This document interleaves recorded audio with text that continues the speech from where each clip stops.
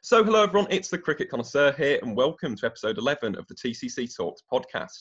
Now today I'm joined by someone who'll be very familiar to any fans of county cricket out there. It is none other than Yorkshire leg spinner and host of the Spin Badger podcast, Josh Poysden. So first things first, Josh, thank you very much for coming onto the podcast today. How's your day been so far, mate?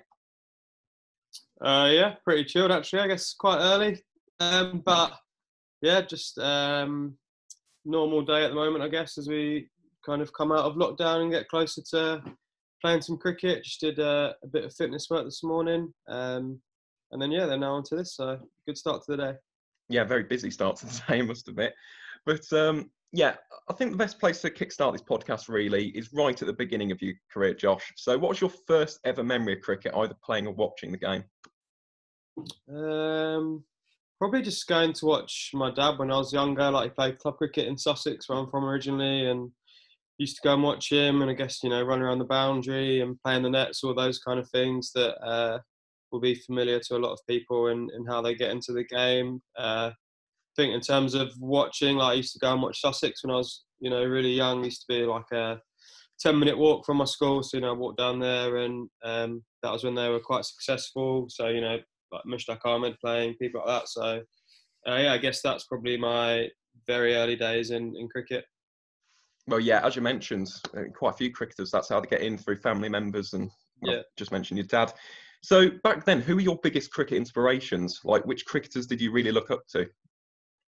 I think I started bowling leg spin quite young, so I guess you get that real affinity to leg spinners. So that was kind of when Shane Warne was, obviously had a lot of success throughout his career, but he was really doing well in that time, pretty much in his prime. So watching him bowl, mentioned Mushtaq Ahmed, watching him bowl at Sussex, and basically watching any leg spinners really. I think any time that there was some bowling leg spin on TV, you kind of sit up and take notice. And although back then I probably just thought I was doing it because I enjoyed it, I think probably subconsciously learning and seeing bits and bobs as well.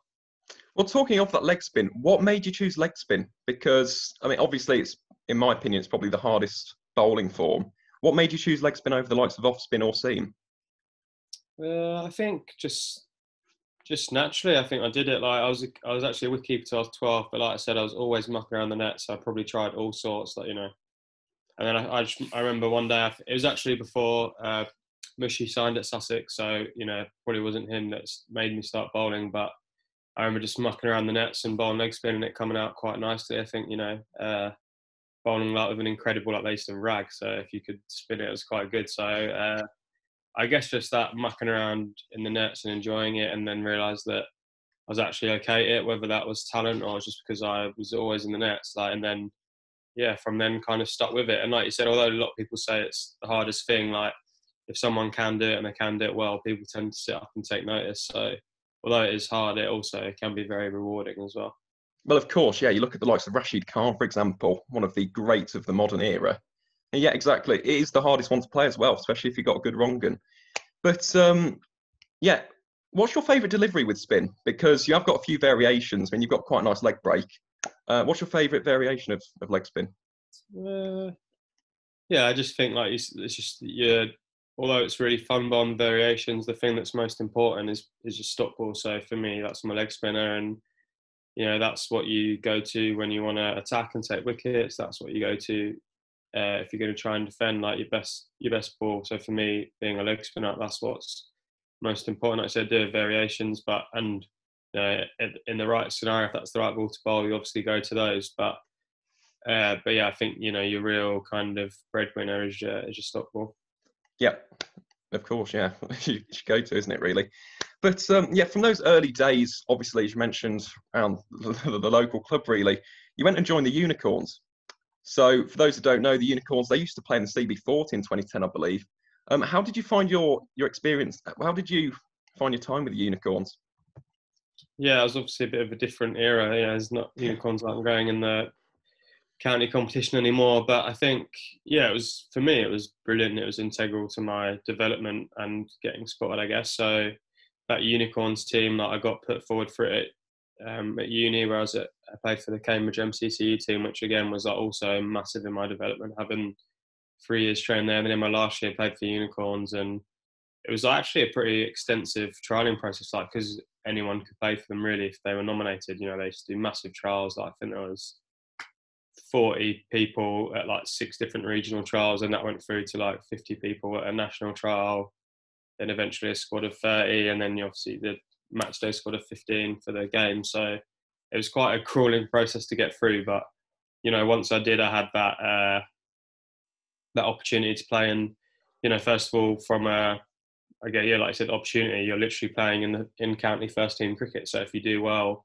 people tend, you know, to pay attention to it. And I had a bit of success in that year. I did miss a lot of the games because I had a bad finger break. But again, when I played, I did all right, I know that's kind of how I ended up at Warwickshire. But also that, from a learning point of view, if you play in the first team cricket, like, you get used to it. So, and you know you can do it, and you have that belief, and you learn what it's all about. So when I did go on to make my first team debut for Warwickshire, I'd kind of already been there for Unicorns. And I guess when you're playing for Unicorns, end of the day, like, you're massive underdogs. You're playing against, you know, teams of professional cricketers when we're all amateurs. So to actually be on a professional team and not be getting pumped most games, like, it was really nice, and I guess almost a bit easier when I was playing for Warwickshire when I played for the Unicorns. Yeah, the Unicorns no longer exist, unfortunately. I think they were disbanded in 2018, I believe. But yeah, they're as you, still playing in the second team competition, maybe. I'm not sure though. I don't think they are. Oh, I didn't maybe see they've them. changed. I don't know what they've done there. Yeah, we'll find out. We'll find out at some point. But yeah, as you just alluded to, 2014, you made the move to arguably the best county in England, Warwickshire. So Well, how did it? I don't know. Yeah, not being biased, but how did it feel to make your debut for Warwickshire? Because obviously they are one of the main counties. How big of an occasion was that? Yeah, it was amazing. That, like I said, like, been playing cricket since I was little, and I guess it's most kids' dream to go on and play professional cricket. And I think that, especially the journey I had of going to uni, you know, battling my way through the Unicorns, like, that was a really nice moment.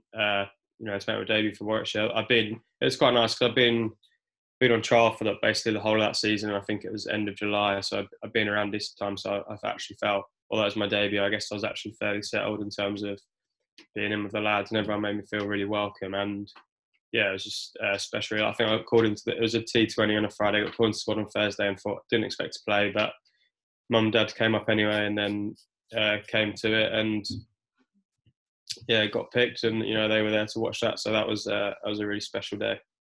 Oh yeah, great club as well. But yeah, during your time at Warwickshire, wasn't it 2015? You actually appeared in the Ashes. You appeared at the Edgbaston Test when we absolutely smashed Australia. We beat them in 3 days, I believe. How nervous were you making your appearance on the field? Yeah, I guess, you know, just a sub field. I wasn't playing or anything, but yeah, it was, yeah, nervous is definitely one way to describe it. Like I said, because I had a bit of a funny journey into the game. Like, you know, I didn't sign my first contract till that year 2015, so I was basically just felt like I was living my dream anyway. So then when one day I just found myself walking down the steps at Edgbaston behind, you know, Alistair Cook with Jerusalem playing, it was just to a full house. It was just, I guess, even more surreal. And I guess for like a long period of my career, just, you know, everything seemed to be getting better all the time, and that was amazing. Like, played a lot of cricket in Sydney, so I knew all my Aussie mates would be watching. Obviously, all my English mates were watching. So, you know, definitely nerve wracking. But I think it's one of those things you look back and you just think, oh, that was amazing. But you know, remember at the time that you were, you know, heart was beating a little bit. But yeah, it was really good fun. Well, yeah, you dismissed Mitchell Stark, wasn't it, in the second innings? Bit of a catch, yeah. I wouldn't say dismissed. Well, yeah, fair enough. Took the catch then. But yeah, you've just alluded to your time in Australia. I was actually going to ask about that. You played for the Gordon Cricket Club, one of the oldest and most prestigious ones in Sydney. How would you describe the difference between Aussie grade cricket and English club cricket? What's the differences like? That's a good question. I think I played for Northern Districts as well in Sydney. I'll get there in there because them and Gordon are local rivals. So it was interesting that I played for both and can't leave one of them out. But yeah, it's very different. I think, like, I guess the grade cricket setup is probably just a bit more professional. There's when I, especially when I was 8, well, there's like every grade club has 5 teams, and all 5 of those teams will train twice a week. If you miss training, you don't play. Like very professional, and even 5th grade it's taken really seriously. So actually when I went out when I was 18, I started in 5th grade, which was an experience, but it's it's just quite hard cricket. They play 2-day cricket over 2 weeks, which probably lends itself to digging in a bit more, because people know that if they get out they might not bat for another 3 weeks, and just different really. Like the wickets are better, but there's definitely pluses and minuses in both. Like I think the way a lot English cricket's set up a lot of the time, you actually get some really skillful batters because the wickets can be quite tricky. So, people can be good at playing the seaming or spinning ball where it's quite flat in Australia. So, and also with bowlers, really, I guess there's a lot more on offer in England. So the bowlers are probably a bit more skillful, but equally, because there's not as much on offer in Australia, the seamers probably have to bowl a bit quicker. So, yeah, it's definitely different. But I think, you hear grade cricketers say, like you'd be playing 1st grade and they're like, what's this like? Is this like the same as 1st class cricket? And it's definitely not. Probably it's definitely under 2nd team cricket over here, like county cricket. So, but you do, yeah, I think Aussies aren't shy of thinking that grade cricket is like the best cricket in the world, which is a good standard. But yeah, I think it's not the same as professional cricket by any stretch. Yeah. Well, yeah, Mark Watts, if you know Mark Watts, Scotland's been, he was talking about that the other day. So yeah, it's interesting. It's interesting the differences. Definitely. Also in terms of culture as well. Were you sledged a lot in your time in Australia? Actually, not really. Like probably, batting down the order, you don't really get it as much. Especially being just a little leg spinner. Like you're not going to get as much chat. Like I mentioned, I moved clubs, and when I played against Gordon, where like a lot of my good mates and not some of my best mates in the world are there, so when we played against them, that was obviously interesting. But I think I did night watchman a couple of times. That's probably when you get it the most. But nothing like horrific. Like it's definitely, in my experience, it's worse over here. Like when I'm not playing for Yorkshire, playing the Bradford League, and that's it's some interesting behaviours on show. That's quite interesting, to be fair. But kind of retracting back to your time at Warwickshire, you spent good 4 seasons at Warwickshire. What's your favourite memory with the Bears? That's a hard one. I guess we had quite a bit of success when I was there, which was brilliant. The best thing was like I said, I went there on trial, just desperate to play cricket anywhere. So to end up playing for a club as big as Warwickshire was amazing, and kind of that journey and how it transpired. And like when I was there in 2014, that 2nd team was, people like Sam Hain in it. So I guess like people like Haney and those 2 lads, I don't remember, like Johnny Webb, Freddie Coleman, like Paul Best, like that team we had, like even in 2nd team, like some mates who are like basically mates for life now. So like I guess the friendships that I made there were amazing. And Ollie Hannon Dolby is another one who wasn't in 2nd team then, is in the 1st team, but he's a really close mate. So to have kind of 4 or 5 years there and build those friendships with those guys, and while having that a bit of success as a squad, like it was a really, really special time, really, and I really enjoyed every minute. That's nice to hear. But obviously 2016 beat Surrey in the Royal London One Day Cup. 2018 won Division 2, got promotion, and yes, you left at the end of the 2018 season, unfortunately. I moved to Yorkshire, which obviously is thoroughly on display right now. But how have you found your time with Yorkshire so far? Been enjoying it? It's been brilliant. Like I said, with Warwickshire, one of the biggest clubs, and I think Yorkshire's probably one of the only clubs that's arguably bigger than Warwickshire. With county, yeah. The history they've had of winning the county championship more than anyone else, and you only have to look at the current squad to see some of the people. Like it was an amazing opportunity for me to come and move a bit further north and represent the club. And I think one thing that was always amazing at Warwickshire was playing and learning from Jeets. But that meant I was always 2nd spinner. So when the chance came up to potentially play a bit more cricket, that was a bit of a no-brainer for me, really. It was sad to leave Warwickshire and leave my great mates, like I said, but I don't even think about it when this opportunity came up. It's been brilliant to take it. I remember on my debut, looked around the change room, and it was like You know, you got Root, Bairstow, Kay Williamson, you know, and that's about people like Adil Rashid, David Willey. So, you know, it's a massive club and some massive players. And I'm a big believer that that's a massive way to learn is bowling at the best and talking to some of the best players. So, you know, it's been brilliant. It's been a bit of a, I guess the last 2 years been a bit funny with getting injured last year, and then now with Corona, probably haven't been able to, like, we just haven't had kind of the time to play yet. But you know, hopefully we get some cricket this year, and then going forward, there's that time to put in some really big performances for Yorkshire. Well, yeah, you just alluded to your injury. That was quite a horrific injury, wasn't it? Do you just want to almost detail what happened and how you actually overcame that injury? Yeah, I'd say it sounds worse than it is. So I was actually fine basically the whole time, but basically just throwing to one of the lads in the nets, whacked it, but like just throwing off spin probably serves me right rather than bowling, and then basically just whacked one back at me in T20 practice. Ball hit me on the side of the head, and then had a fractured skull, internal bleeding in my head, and a bit of bruising on the brain. So like I said, it sounds really bad, but you know, I wasn't great for about maybe 6 hours. I was, you know, struggling a little bit, didn't feel great, and then after that, I just kind of had a headache for a couple of weeks, and then from then on in, I just made a full recovery, and touch wood, it's all been fine so far, and no complications. But it was obviously frustrating. Like I had to miss the rest of the season because I couldn't risk a second impact on it. I couldn't drive for 6-7 months. Like, you know, it was definitely a frustrating injury, but I think when you hear that diagnosis, you're just grateful that it wasn't worse, because you only have to look at the terrible Phil Hughes incident to see that, you know, if you get hit in that specific place, you know, it's not great. I know, of course. How did you actually keep yourself entertained during that period, though? What did you look upon outside of the game? So I obviously had to chill out for a couple of weeks and not do much. Then on when I said I couldn't play cricket, the next question I asked was, can I play golf?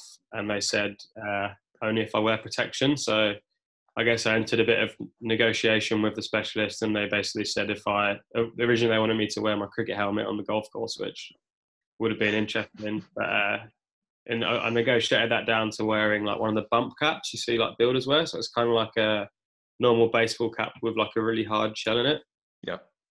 So I basically just went on a golf tour for the rest of the summer. I just went all up to Scotland, all around England. I spoke earlier about how some of my best mates in the world played for Gordon. One of those got married, so I was and he was getting married in Australia in September, which I thought, there's no way I'm going to be able to go there during the season. But luckily, because I couldn't do anything, the club let me go. So I went out for that and got engaged while I was out there. So it was actually quite a busy time, really. But all the time was in the back of my mind that I'd much rather be playing cricket. So it was a shame to miss the rest of the season. You do like your golf though, and you write for a website, don't you, as well? What's the name of the golf website that you write for? So I guess same as the podcast, during lockdown, trying to keep myself busy, and just got in contact with National Club Golfer magazine, and just been writing a few articles. I guess so far the main theme has been comparing cricket and golf. So that's I really enjoyed that so far. And I guess lockdown's been a chance for, especially for cricketers who've been furloughed and can't train properly, that chance to do a bit of personal development and try a few things out. So that's been something that I didn't expect to be doing this summer, but it's actually been quite enjoyable, dealing with those guys and trying a bit of writing. So it's been good fun. Well, yeah, and as you said, keep your mind off it, doesn't it? Really, the lack of cricket. And yes, as you just mentioned, the Spin Badger podcast, which is pretty much brand new, 5 episodes in. What made you actually create the Spin Badger podcast? What was the inspiration behind that? Yeah, I thought about it at the start of lockdown, then thought that's going to be a lot of work. I don't know how to do it, anything like that. And then the more I kind of thought about and looked into it, I just thought it'd be a good idea.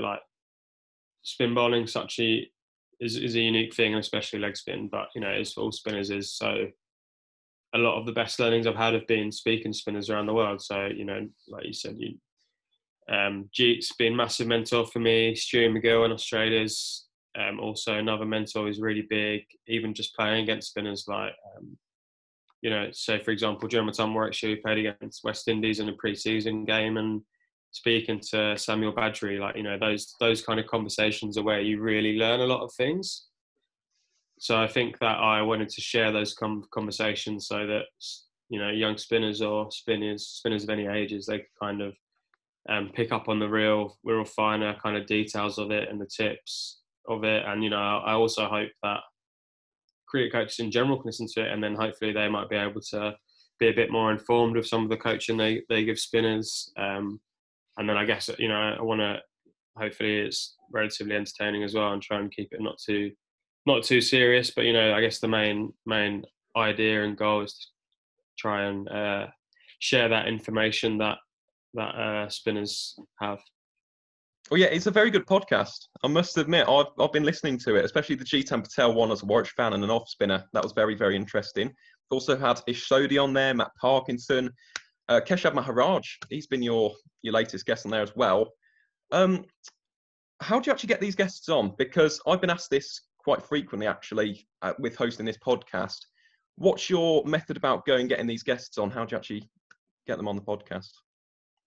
Well, I think like I said, I've had a lot of these conversations, and basically everyone that I've had on and probably will have on is someone that I've got a bit of a relationship with already. Like, I've always tried really hard to, when you play against spinners, just talk to them. And I guess, well, I'm doing it to learn. You do kind of end up building a bit of a relationship. And I think, like, you know, everyone's in cricket, there's a lot of good guys, and people are happy to give up their time and kind of spread their like, you know, share their journey and spread the information they have. So, like, you know, I guess I kind of started with a few people that I definitely wanted to get on. So, like, Parky definitely is a really good mate, and we talk a lot about bowling. I recorded so with Stuart and Gill, so again, like, sharing his stuff, Jeets, obviously, you know, those.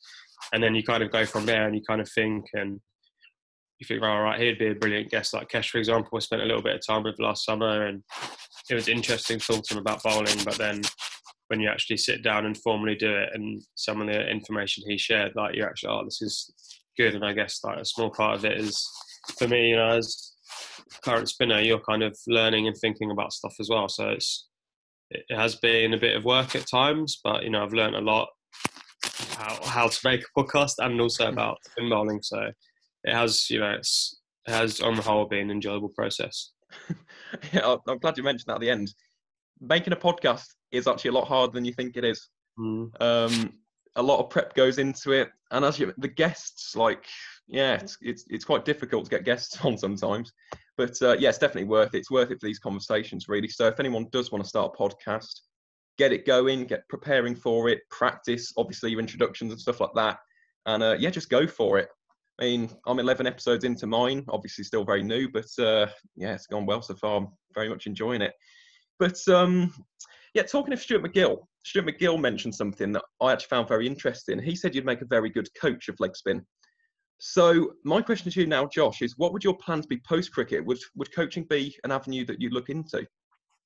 Definitely, I think first and foremost, like, I want to have a really good playing career. There's still a lot I really want to achieve in the game, so that's my main focus at the moment. And, you know, it's really kind of stupid to say that, but, you know, I want to say that, you know, I do have a lot I still want to achieve in the game, so that's the main thing. But, you know, when that time comes and you finish cricket, like, coaching is definitely something I'm interested in. I've done quite a bit already throughout my playing career, and I guess that was also another thing with the podcast. If I can kind of show that I really think about the coaching side of it and about helping younger players, you know, hopefully that's something that can be positive for me when I finish playing. So yeah, so I think definitely coaching, but I think also, you know, I've done my level 3, which is one under the, you know, the most qualified you can be. So that was a really good experience last year.